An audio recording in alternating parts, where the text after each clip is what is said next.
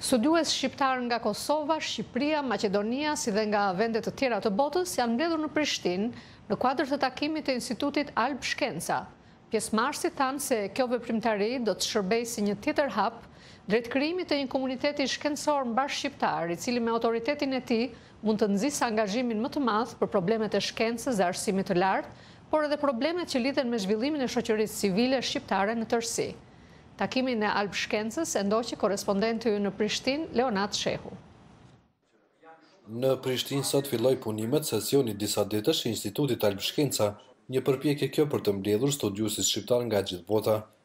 Takimet të tilla mbahen që nga viti 2006, ndërsa instituti përbëhet me 3 degë në Shqipëri, Kosovë dhe në Maqedoni, me qëllim që të japë ndihmesën e vet për programe shkencore zhvillimi. Drejtori i përgjithshëm i Institutit Alb-Shkenca, përmend qëllimet e takimit të 12 të studiusve shqiptar. Ku ne kësaj radhe po fokusohemi në të vërtet me praktikat edhe me strategjinë për kërkimin shkencor. Në vërtet kemi disa prej kolegëve që do të prezantojnë strategjinë për kërkimin shkencor në Shqipëri. Kemi kolegë nga Kosova që do të bëjnë një shpjegim të sistemit, të praktikave këtu, dhe pastaj do kemi një bashkëbisedim me personat që janë të interesuar, që punojnë në këtë fushë, në mënyrë që të shohim cilat janë problemet, shqetësimet dhe cilat janë disa prej rrugëve të zgjidhjes së këtyre problemeve që ne i hasim. Zoti Zyberi thotë se studiuesit shqiptar përballen me problematika të ndryshme në fushën e shkencës, duke nisur nga mungesa e kushteve për kërkime shkencore, ngarkesa në punën e tyre në universitete dhe mungesa e mbështetjes nga institucionet qendrore. Ai thotë se duhet bërë më shumë në ngritjen e bashkëpunimit me shkencëtarët shqiptar që veprojnë jashtë vendit.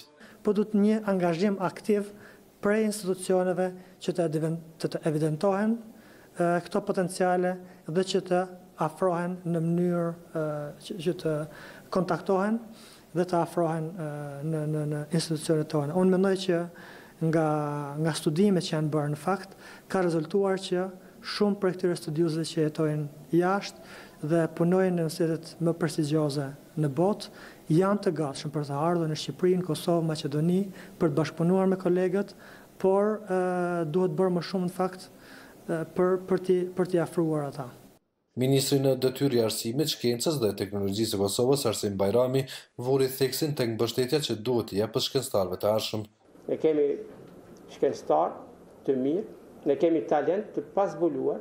Spaku gjatë kryene 3 viteve, sa u thej si Ministrinë e Arsimit kam parë me qindra me mira talent, të cilët qofse mbështeten edhe me fonde, nga shtetet ata nesër do të mund të jenë krenaria e jonë, mund të jetë krenaria e shteteve tona, sepse përkundër percepcionit përgjithshëm se sistemi i edukimit është në nivel tul, çfarë do të pajtohen, ne kudo që çojmë student, kudo që çojmë asistent apo profesor, ata janë plotësisht të barabartë në cilën do garë ndërkombëtare.